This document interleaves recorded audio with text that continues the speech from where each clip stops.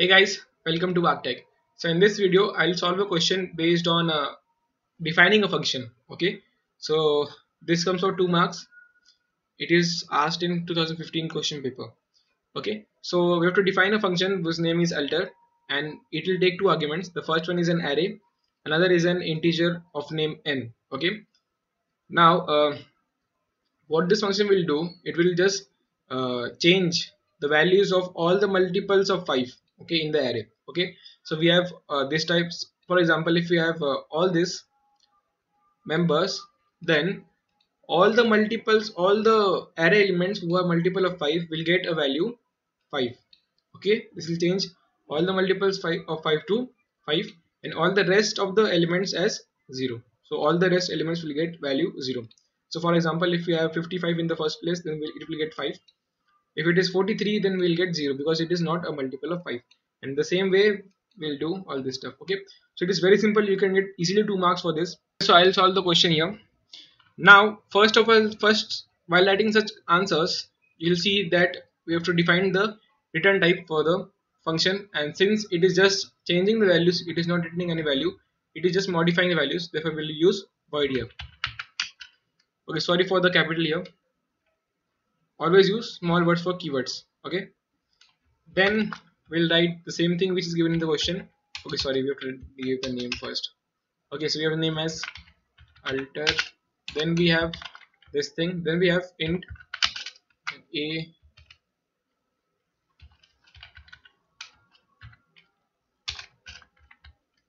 Okay, so I'll not give semicolon here because we are defining the function. We are not declaring the function. Okay, so now here comes starting function. Okay, now since we are using an array, we are working with an array, so we'll use a for loop here. Okay, so what this loop will do, this will just check each element of the array and will test that it is a multiple of 5 or not. Okay, so we'll use a for loop here. Again, sorry for the capital word in the for. So now I'll just initialize int I, that will be equal to 0. Okay, then the test condition will be I less than, we have here number of elements as n, so less than n, and then I plus plus.